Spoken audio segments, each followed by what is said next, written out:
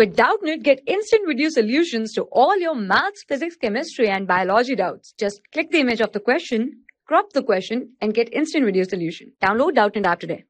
Hi students, our question is the distance of point P 2, 3 from x-axis is, right? So P is 2, 3. 2, 3 means 2 denotes the x coordinate or the abscissa and 3 denotes the ordinate or the y coordinate, right?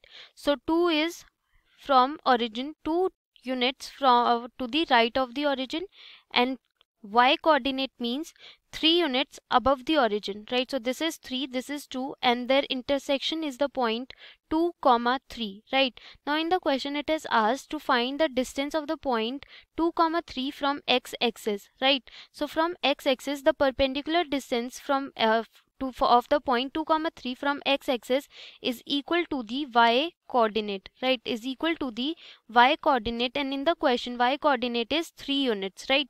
So we can say that the correct option here is option B, which is 3 units. For class 6 to 12, IIT JEE and NEET level. Trusted by more than 5 crore students. Download Doubtnut app today.